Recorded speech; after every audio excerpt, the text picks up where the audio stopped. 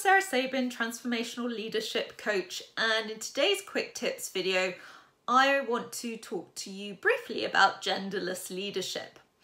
So I recently wrote an article for the Fast Company, which you can find a link to with this video. And it basically talks about how to create leaders that have balanced masculine and feminine traits. And when I say balanced traits, I mean traits that are stereotypically characterized as either masculine or feminine.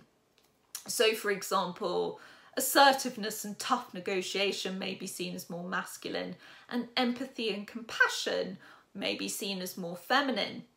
But in order to develop the most effective type of leader, they need to have a balance of those traits. You need to be able to give constructive feedback with empathy to get the best results.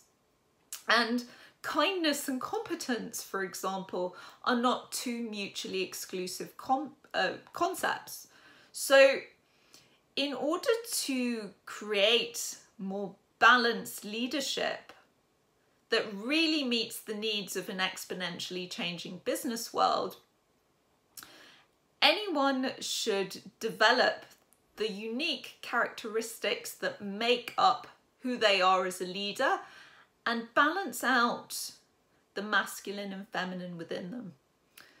If you want to know more about my thoughts on this topic, please do read my article.